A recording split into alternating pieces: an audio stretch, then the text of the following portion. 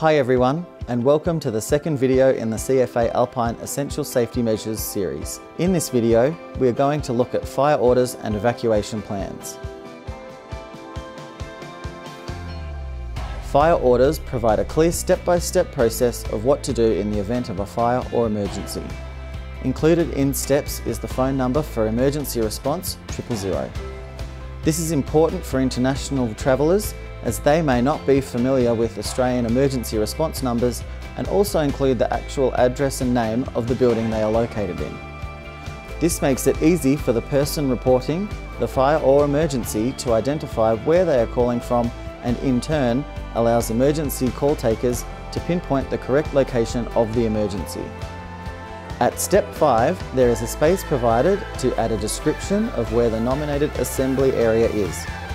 Fire orders should be located on a wall at or near each entry exit, and they should also be located on the back of the door in each room or apartment.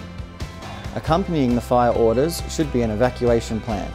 This is an essential part of any facility's emergency management plan and should clearly identify all exit routes, emergency exits, firefighting equipment and emergency assembly points. There should be a whole of building plan near the main entry exit, preferably near the fire alarm panel if equipped. Individualised evacuation plans should also be placed beside the fire orders in each room or apartment. This plan should be oriented to the room layout and clearly show directions to each of the emergency exits and also the location of firefighting equipment.